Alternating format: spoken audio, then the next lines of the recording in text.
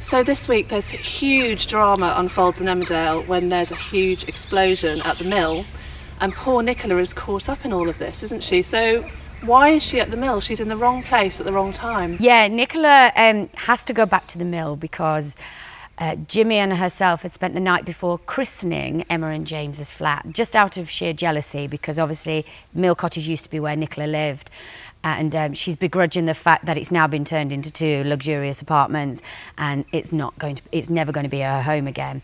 So she comes up with this brainwave of let's go and put our stamp on it before they get to. Unfortunately, the next morning they fall asleep there, wake up the next morning, have another little bit of fun, and they have to rush out.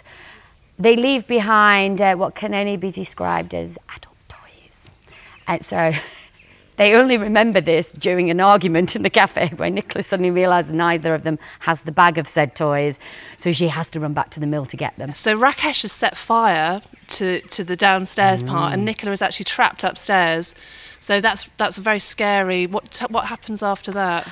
Well, she notices the smoke coming from under the door, and obviously she has no idea what's going on downstairs because the upstairs is almost like cocooned from downstairs. So, and it's only as she goes out into the corridor and down that she realises the flat is on fire downstairs. She makes a dash for it, but unfortunately her dash is mistimed with an explosion, and hence she then gets scaffolding that pins her to the floor.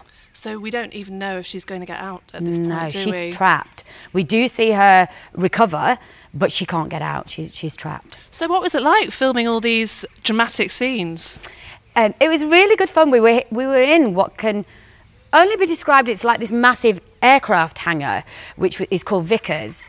And it was a bit like something out of the apocalypse. We were sort of saying you could film a really brilliant zombie movie around there. And it's sort of like, it's almost like a quarter of a mile long, and it used to be where they built tanks years ago. Obviously it's empty now. And this little Mill Cottage set was in the middle of this huge building. And yeah, and it's very technical when you film things like this.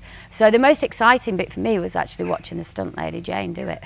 Yeah, I was going to ask about that. So you had a stunt double do. Yes. What did she have to do? Well, she watches my performance as I come down the stairs to the point of cut, and then she mimics my performance and she carries on, does the next bit to the point of cut, and then I have to pick up where she's left off. So she's the actual one who does the explosion. Everything else is done by me because, you know, tricks of the trade. The scaffolding isn't very heavy. You know, you can lift it with one arm. It's down to the actor to make it look heavy, and the actors who are lifting it to look heavy. But yeah, so she was the one who did all the work, if I'm honest. All I had to do was cough and scream. You're going away from the screen. You've had your first child last year. Yes. And how are you finding combining being a mum with working?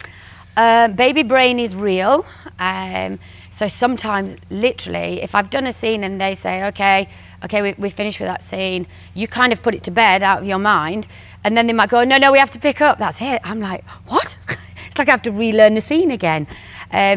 But yeah, it's good. It's a struggle.